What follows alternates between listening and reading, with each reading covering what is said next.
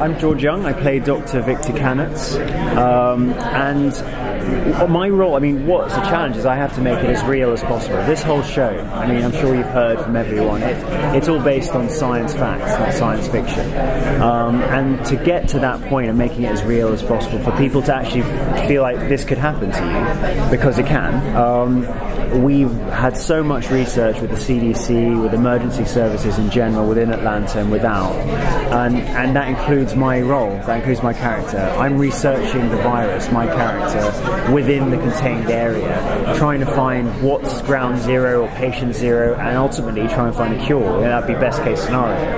It would be a short show if I find it too short, but anyway, but to get to that point, I have to, there's so much chat with the CDC members and getting a sort of like epidemic viral outbreak 101 basically to make sure it's authentic, what I'm saying, and make sure it's believable. It's a whole lot of medical speak for me. I mean, you'll see in the first episode, if you haven't seen it yet, that's kind of where I'm going in the first episode, just telling the audience, kind of pushing that exposition, getting the story across as to what the virus is about, and making sure you know this is something real. I've heard this on something similar on the news before, and now this can happen. Oh yeah, what would happen if it hits the US to this degree?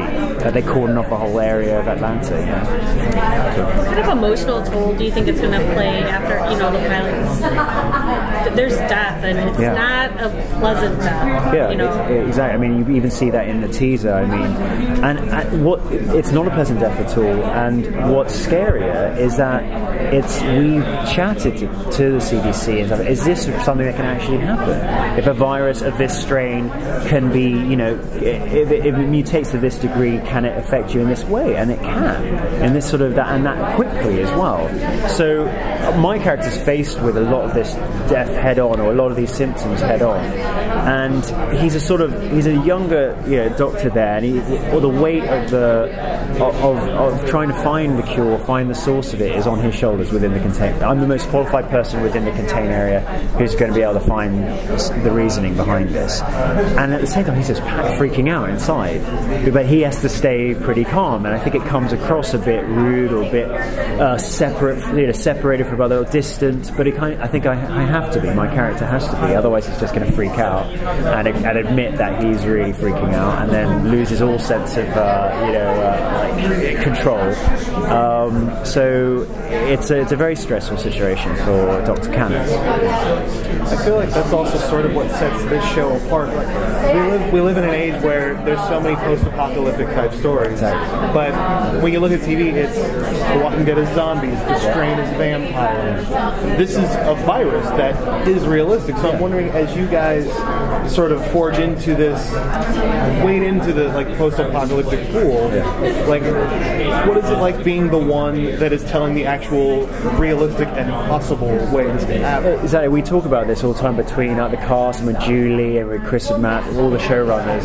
It's The Walking Dead, etc. Great shows, but with this virus, you don't become The Walking Dead. You just become dead, and that is scary in itself. And because it's the most realistic thing that can happen with a virus, and it's exciting that we do get to bring this to an audience, to make you sit down and think, oh wow, if I was in Atlanta, say as an example, on 5th Street, whatever, I'd be within this contained area, and then my neighbours would be outside, and how would I interact with them anymore?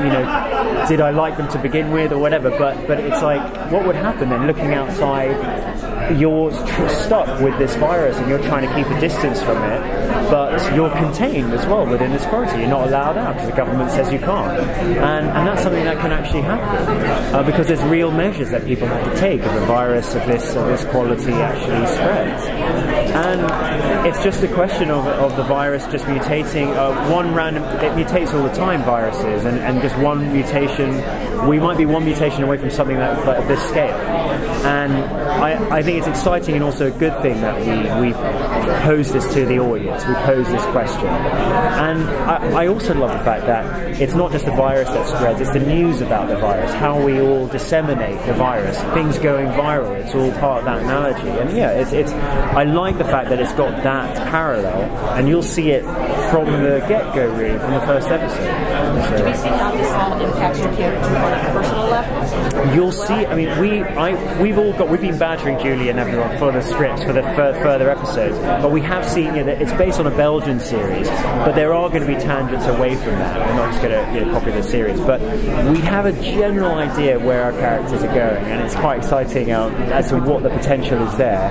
And you'll see in the first episode a lot of seeds are planted, and what seeds grow, and to stick with that seed analogy, you'll see. But it is very exciting how we all develop throughout, and I just want to keep it. I want you to watch it and let's find out from there.